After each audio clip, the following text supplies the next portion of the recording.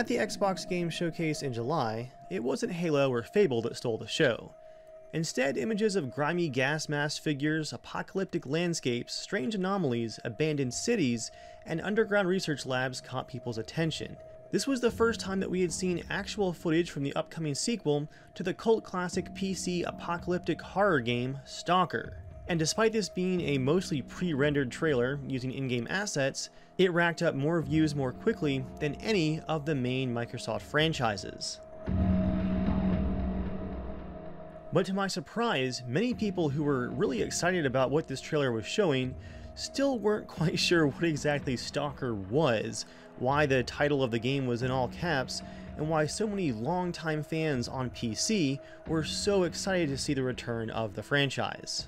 In this video, we're going to take a look at what made the original games such classics with tense, unforgiving gameplay that still holds up to this day, and we're going to compare that to what we have confirmed as far as features go for Stalker 2. Let's see if the sequel has a chance to live up to the incredible legacy of the original franchise.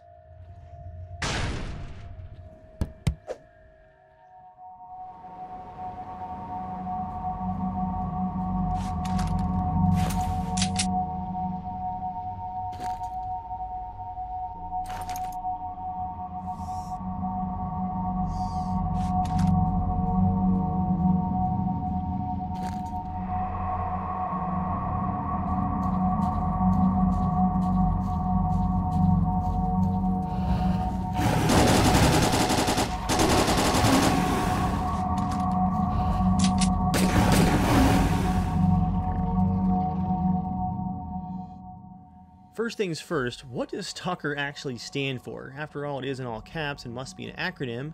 Well, it stands for Scavengers, Trespassers, Adventurers, Loners, Killers, Explorers, and Robbers, which kind of covers the overall kind of people you're going to run into inside of the zone in these games. While overall the Stalker franchise can be described as an open-world survival horror FPS game, it definitely borrows multiple elements from RPG games as well, like a deep upgrade system, weapon repairs, and a rather intense inventory management, with managing weight, stashes, selling, buying, and trading as well.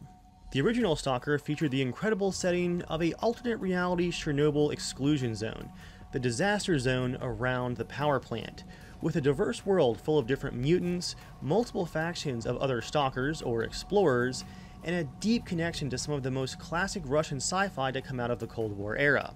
That's part of the reason why I think this game connected so much with me and with others. It combines so many really well done, interesting elements. An actual nuclear disaster in an actual location, along with a modified version of the original Roadside Picnic science fiction novel, and the original famous Russian Stalker film. In the Roadside Picnic book, an alien landing site becomes a government-controlled zone of exclusion, with strange artifacts where aliens who have just come through on a quote-unquote galactic roadside picnic have permanently changed this location.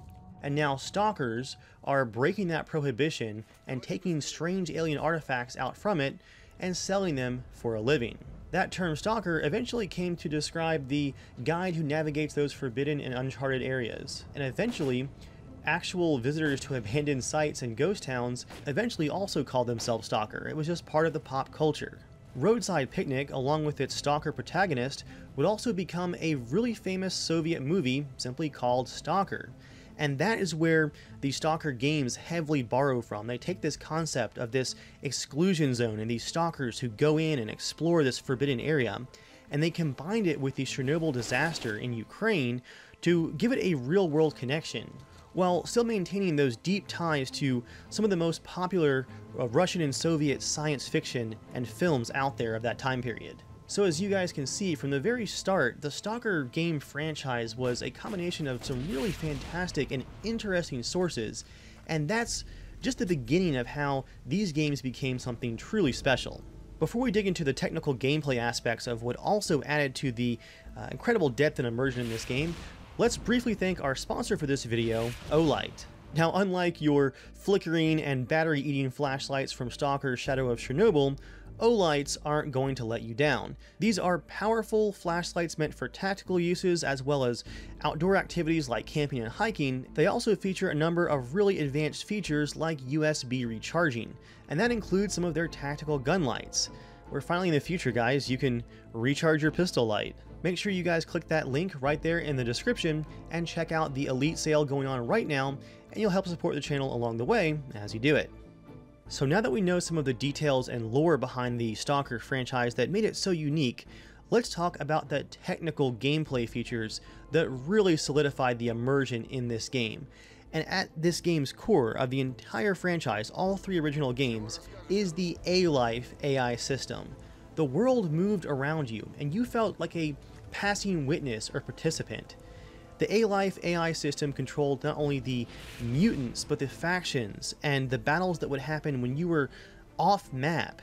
You would change zones, going from an abandoned vehicle graveyard into an old abandoned military barracks, and you'd come across firefights between different factions that had already happened when you were elsewhere. Sometimes you'd find groups that had massacred a group of attacking mutants, and sometimes you'd find mutants who had massacred a bunch of stalkers who were on their own. This gave the world a sense of randomness that I really have not seen in any other single-player open-world game.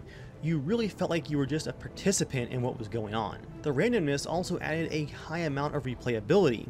If you got lucky and found someone's corpse after a mutant attack or a firefight, you might get a couple of high-end guns or bits of gear early on to supplement your starting low-level gear.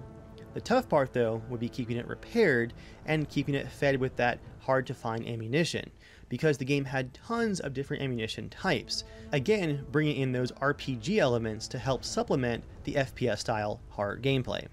Along with the highly rewarding inventory systems with those light RPG elements for med kits and bandages to stop bleeding, you also had the ability to hunt artifacts, these valuable, unusual things only found within the zone. Yet another element of the game design taken from Roadside Picnic and the Stalker film. To find these artifacts, you had to fight and dig your way into the anomalies, the most dangerous parts of the zone, some of which were invisible, or were traps of electricity or fire. They were these strange otherworldly traps that added yet another danger as you were exploring the zone.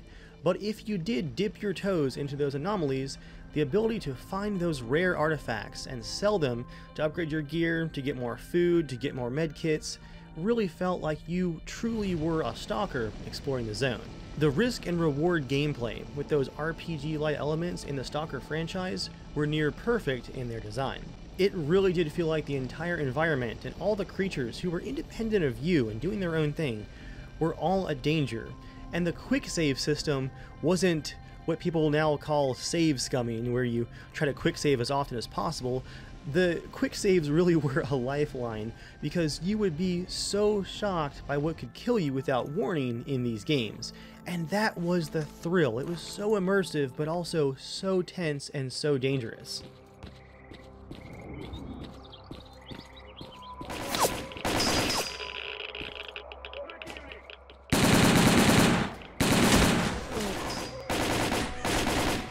With complete day-night cycles and some really advanced lighting for 2007 when these games launched, the world really felt like it came alive at night. And if you got caught out in the wasteland, in the zone, without your flashlight or without night vision and darkness fell, you felt like you had made a huge mistake. Because the A-Life system even had different day-night cycles for activities for the mutants, and the more dangerous mutants would come out only at night, but also more rare artifacts. I still remember one time all of my batteries died when I was out exploring part of the zone, and then darkness fell and I could hear mutants attacking a group of loner stalkers nearby. But I was low on health, low on ammo, and knew without light I was not going to be able to help. So instead of helping, I glitch hopped my way into a tree where I crouched and hid throughout the night until the sun rose, listening to those mutants roam around and massacre other stalkers. Guys, that is immersion. That is the kind of experience that the Stalker franchise is known for, these little stories of survival and fear, literally hiding within a tree until the daylight breaks. These games are just something special, and Stalker 2 has the potential to make up for the shortcomings of the original, the limitations in technology, and the small team that created these first games. if they can go all in for Stalker 2, maintain that original feel and atmosphere, upgrade the graphics, and bring it into the current and next gens, we are going to have something even more special on our hands with Stalker 2. So as you guys have seen throughout these screenshots and bits of the trailer, we have seen our first look at Stalker 2 there from the Xbox conference, and the main question that GSC Game World, the developers, had to answer was, is this gameplay footage? And the answer is, kind of, but not really. It's not gameplay, but this is in-engine, in Unreal 4, using the actual art assets, the models and textures and lighting that are going to be a part of the final game. So what you're seeing is little pre-staged scenarios that are mimicking gameplay, but the artwork that you're seeing is what they're working on creating for the final game. And guys, that's impressive. These forests and cities look incredible. The game is going to be releasing on both PC and the Xbox Series X at the same time. I would say that it's probably safe to assume that a PlayStation launch would be coming down the line. The game is going to be open world, much like the original, but whereas the original Stalker Shadow of Chernobyl had to segment their open world because of tech limitations, the devs here in Stalker 2 are aiming to have it as one continuous, seamless open world. They're promising, much like the original, an epic, non-linear story with choices that matter and multiple different endings.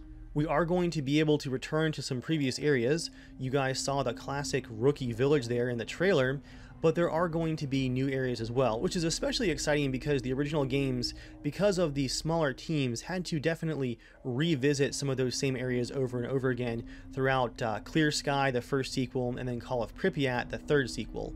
Clear Sky especially used almost all of the same levels from the first game.